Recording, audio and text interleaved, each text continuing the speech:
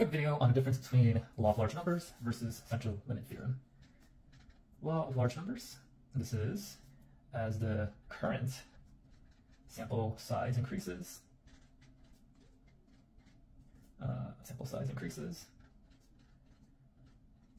the sample mean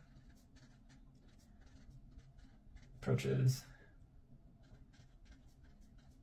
the population mean. Again, I think the emphasis here should be the current sample, i.e. one sample, versus central limit theorem with many independent samples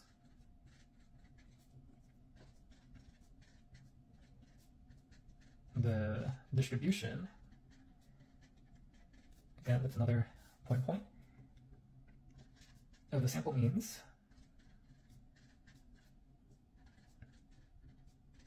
will be normally distributed.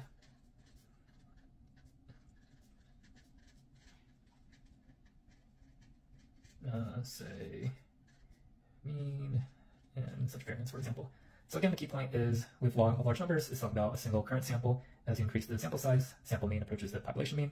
With central limit theorem, we talk about many independent samples, and then the distribution of the means of those samples will be normally distributed.